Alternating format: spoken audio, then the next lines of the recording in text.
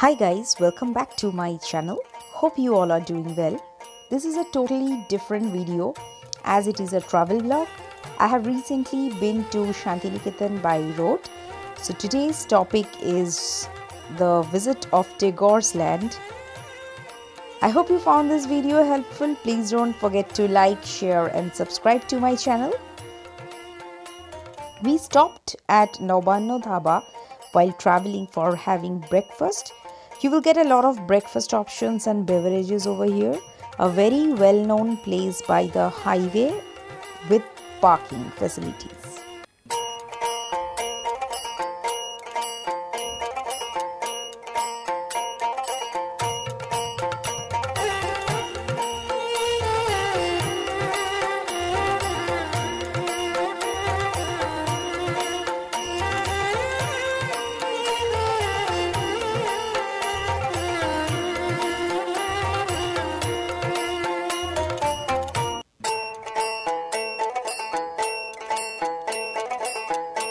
We reached Bolpur by 12:30. As we were traveling with two pets, we have to opt for a pet-friendly resort. We resided at Baul Mon, which is near Prantik station. It is a nice resort with moderate accommodation and beautiful plants in the surroundings.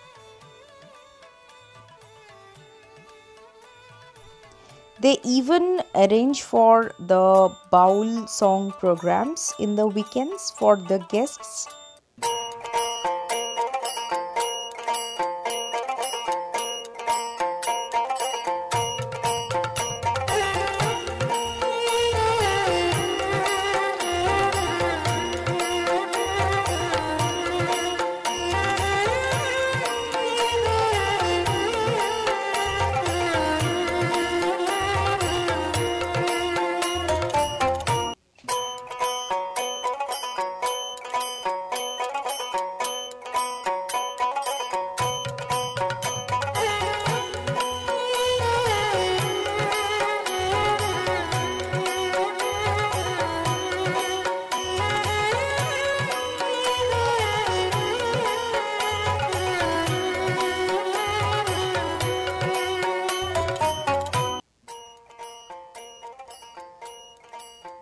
The same day, we visited the Khowai Shonajuri forest so that we don't miss the Shonibarer Hat.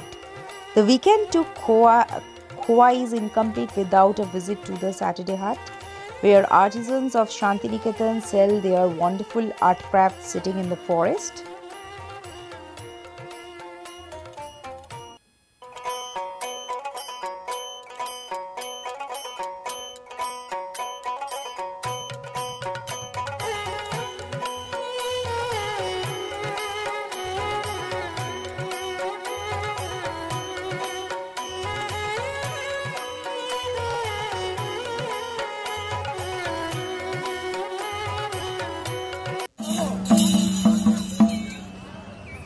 We get to see some cultural programs over there by the local people.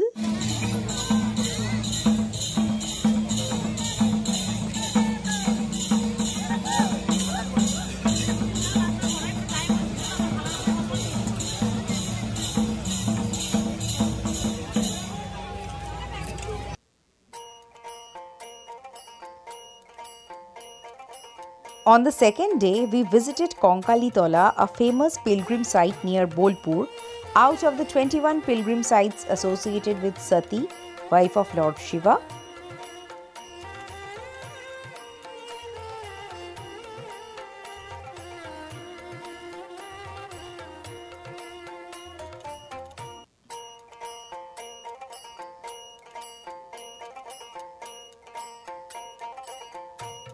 We planned to have our lunch at Banalakshmi.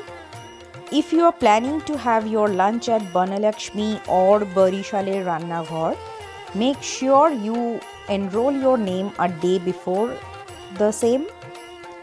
Bonolokhi Unmesh Shomiti is a small NGO education center set up by Rabindranath Tagore.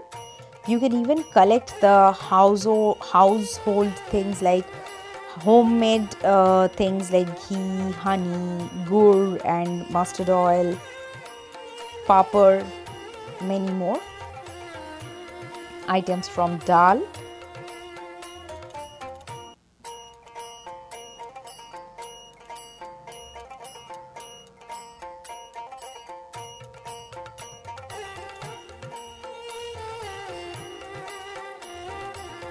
They really serve the lunch in a traditional Bengali manner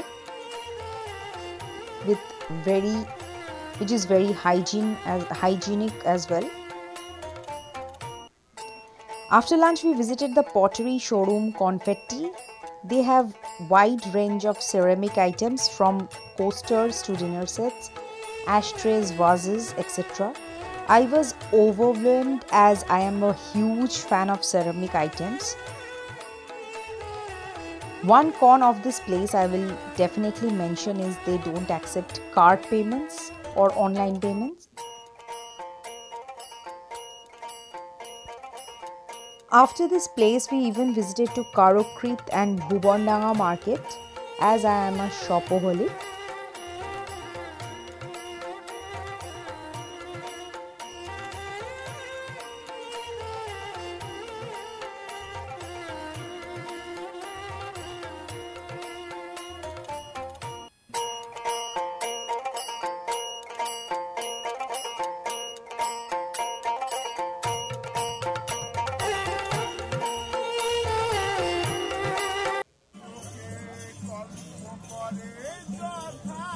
We returned on the third day after having a traditional Bengali lunch. Due to the pandemic, the museum and Bishwabharati University was closed for visitors. I had an unforgettable experience all over amidst natural beauty and pollution-free, peaceful environment after a long time. Hope you all like this video. Please don't forget to like, share and subscribe to my channel. Thank you so much for watching. Bye bye.